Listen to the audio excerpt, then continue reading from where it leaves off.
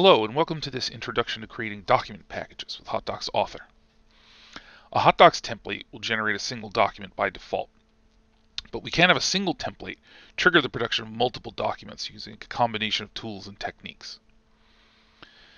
One of the primary benefits of a document package is having a single interview that gathers all the data that you need and then generates the relevant documents as required. In order to have a single interview feed several documents, the template controlling that interview must have access to all the components used in each of the target documents. One of the cleanest ways to do this is to use a global component file. An answer intake, also known as an interview template or an HDINT template, can serve both functions, providing a single interview as well as acting as the global component file for the package's documents.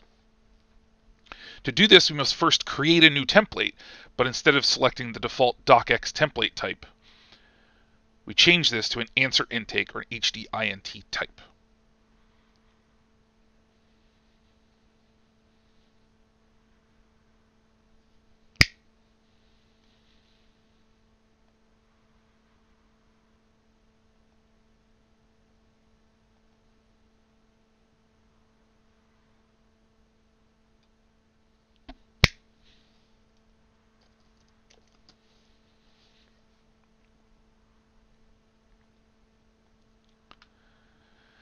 Your new intake template, which is primarily a component file, will open in the Component Studio.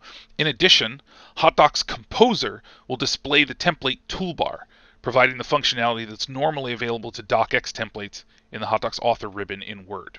Here's the Composer toolbar, including the test button and the Component Studio. The component file will create a computation called interview, which is automatically set as the custom interview computation for this template. You can view this in the template properties. Under interview behavior, this template is set automatically to use a custom interview computation called interview. This template will be used as the main interview template for our document package. In the next video, we'll explore how to connect the documents of the package.